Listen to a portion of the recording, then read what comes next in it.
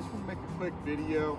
On the place that I'm at, we have a lot of this 6-inch wide mesh wire where the vertical stays are 6 inches apart, and the up and downs or the horizontals are about the same. They get a little smaller at the bottom, but these 6-inch spreads like this, they're not good for goats. You don't want that. If you're going to put up a mesh wire fence, you want a 12-inch space from the verticals. So this vertical to this vertical should be 12 inches. Or you want to go with the actual goat fence, which is like a 4x4 wire, all the 4x4 mesh wire all the way down. Or you could do a horse fence, a 2x4 mesh wire. So anyhow, I just wanted to put that in there that this is not ideal goat fence. It'll hold a goat, but as you can see, it'll literally hold a goat. They can't get their heads back out. So I'd rather have this than something that won't hold a goat at all.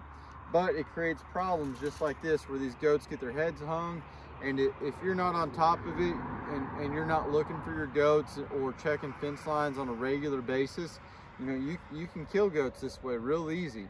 So it's not ideal by any means, but we're on a lease property, so we don't we take what we get a little bit.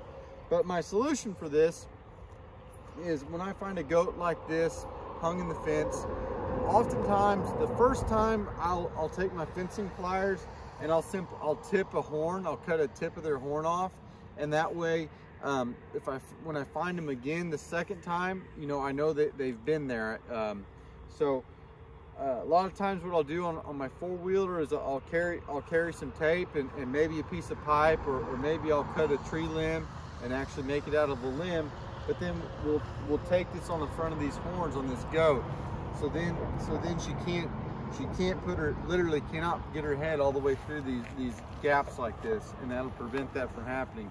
So this isn't a good solution, but it's a solution that we have, and we make it work with that. So anyhow, just wanted to get you guys updated on that.